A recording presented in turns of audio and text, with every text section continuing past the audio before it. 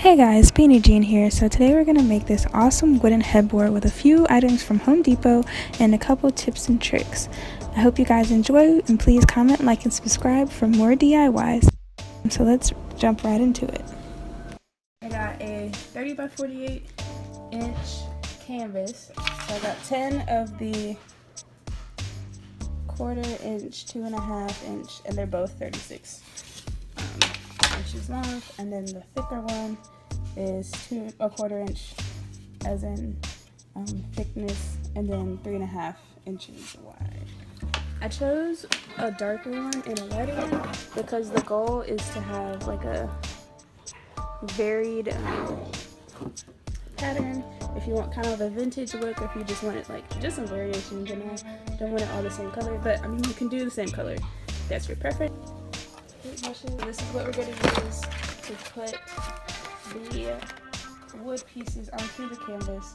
The wood pieces are thin, they're not heavy at all, so that'll be fine for that. If you have the time, you could also use a handsaw, but we need to hurry up and get this started. So we're going to use the power tool. This is the saw that we borrowed from a friend.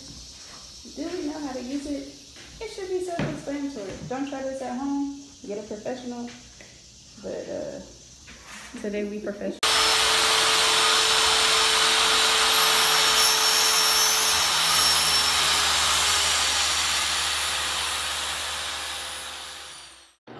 I made sure to get enough boards at various widths so that once placed next to each other, the boards will be the same width as the canvas. So in other words, 5 2.5 inch and 5 3.5 inch are the same width as the canvas. My mom graciously cut into like some tester pieces. This is essentially what it'll come down to, just fitting those random pieces together.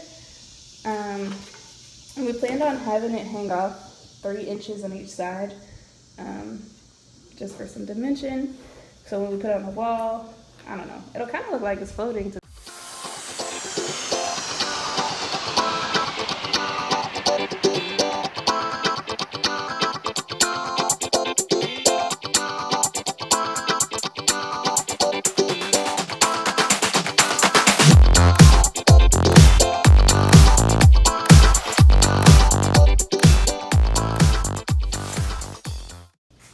When you're arranging or trying to arrange the pieces, we tried to make, so once you put the stain on it, it's going to come out. All these like little, I guess you could call it imperfections, but oddities are going to come out. Like this wavy pattern will be there, some of the grain and some of the, what do they call them, knots. So you want those to come through, just to give it some authenticity. So we basically sat here and played puzzle pieces on how we wanted them to fit. And so we're about to cut our last 2 pieces. So we measured them out and then marked it, and we'll cut it right there. And then we'll be done with the arranging part.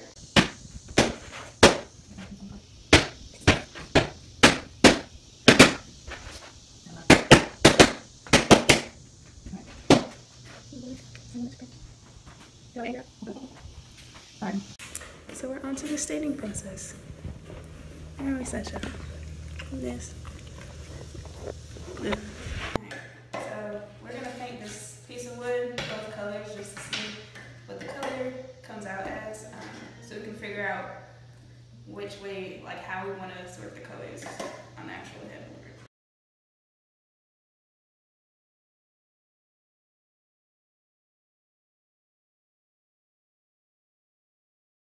Yeah, this is the Jacoban side, and then we have the early American, and then the mix in the middle. So I think it will come out really nice. And then of course we can like mix the two if you want like a medium tone, because this one is really light and this one is really dark. But the headboard itself should come out great. All right.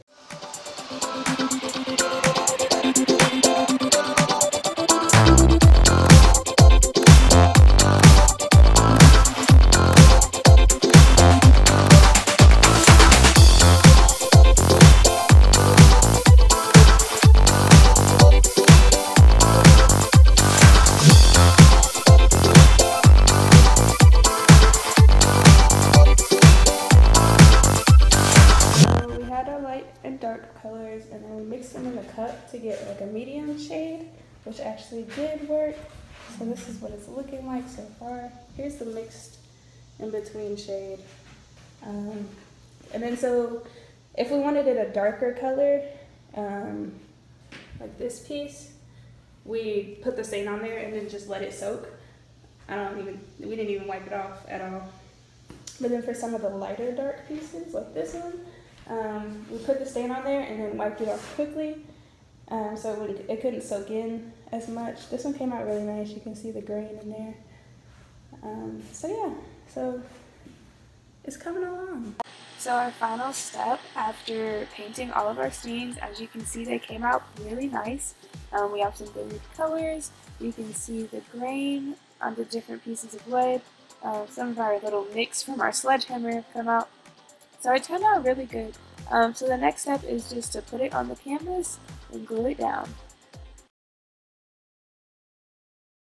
With this, we painted it with the stain, which actually looks really cool, and this would definitely be an awesome actual painting to like hang on the wall. So we might have to save this idea for later. But yeah, we used the darkest wood stain. Of course it comes up lighter on this, and we just used that. So that way when we put the wood on the canvas, any like spaces or if you can see anything on the sides, it'll blend in well.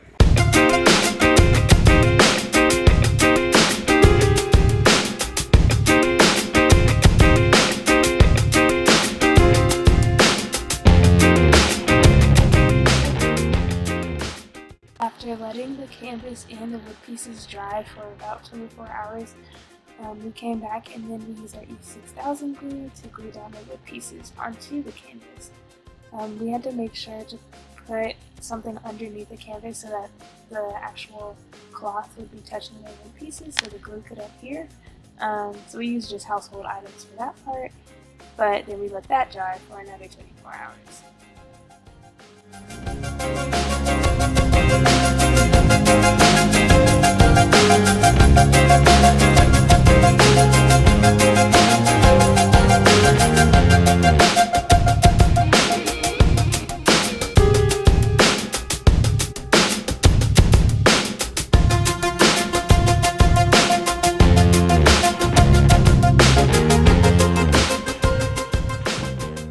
Alrighty, that is all for our wooden DIY. I hope you guys enjoyed and could use some of the tips that were given. If you guys end up trying this out, please let me know in the comments below. I would love to see your work. Thanks for watching Beanie Jean, and always remember, you might as well smile.